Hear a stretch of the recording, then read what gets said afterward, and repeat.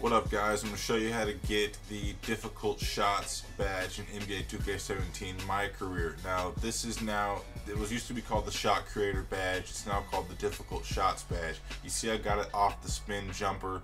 I'm taking all moving jumpers here, on the move, off the dribble shots. So you see I activated the orange juice boost right there. That's obviously going to help you make all jumpers.